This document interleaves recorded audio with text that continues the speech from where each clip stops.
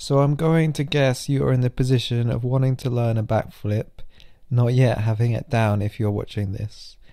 I don't have the highest or the most technically perfect backflip, but I would like to focus on the psychological / progression aspect of it. Here are some of the skills I had before trying the backflip.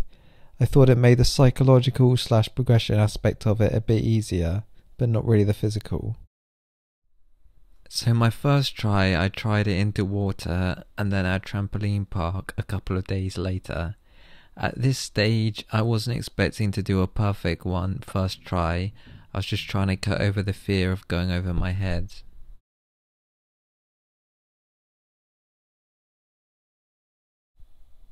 So next I moved to an actual gymnastics gym and got a bit of coaching.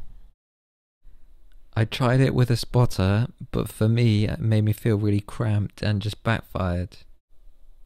Next I tried it on this springy track, which was a breakthrough of sorts.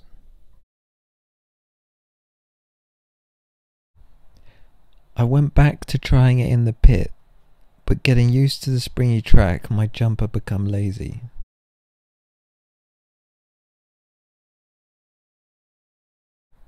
I then tried doing on the track with some mats stacked up.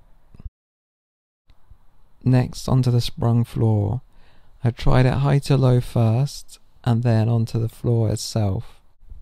Next I tried it with a crash mat over a hard floor. It doesn't quite make sense because the mat kills some of the jump, but it makes me feel safer. Finally onto the hard floor. That's just carpet over concrete.